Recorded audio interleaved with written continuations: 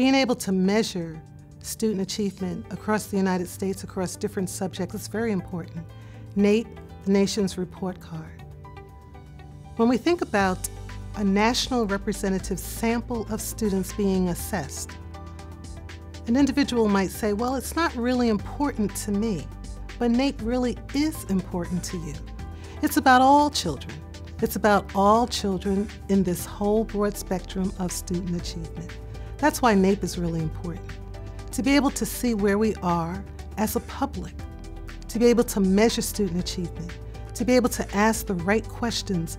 Again, the responsibility with the National Assessment Governing Board is a serious responsibility.